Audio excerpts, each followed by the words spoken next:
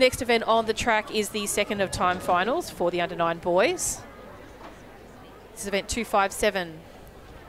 In lane 1, we have Gabrielle from Keilor, 2 Ilkimi from Yarra Rangers, 3 Oliver from Collingwood, 4 Liam from Nuttawading, 5 Callan from Sandringham, 6 Tyler from Stawell, 7 Max from Kew, and in lane 8 we have Brody from Cranbourne. Fastest seated time in this race is 1:15:41, and that belongs to Tyler from Stawell out in lane 5.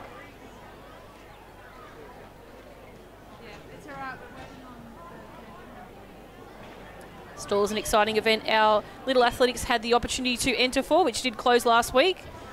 Our Little Athletics events feature as one of some of the great events at the Stawell Gift. We've had a great partnership with Stawell for a number of years now, where athletes can run in a handicapped event for a result at the Stawell Gift. So great Easter holiday. So if you haven't registered for this year, keep it in mind for future years. It's really a great family weekend away.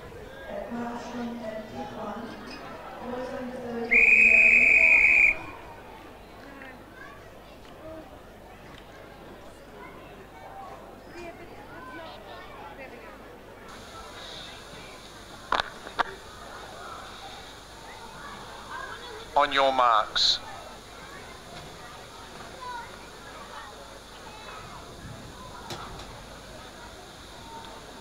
Set.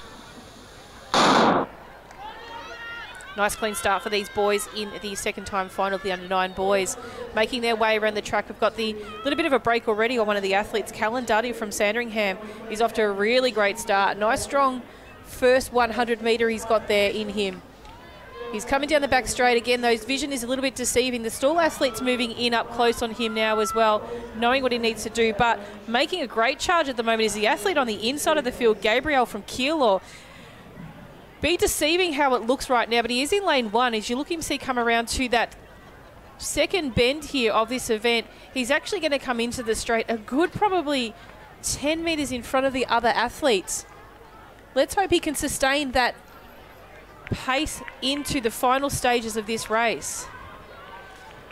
I probably wasn't as generous with the 10 metres. I think it's a little bit more than 10 metres he's going to have on the rest of the field. Probably give it 15 or 20.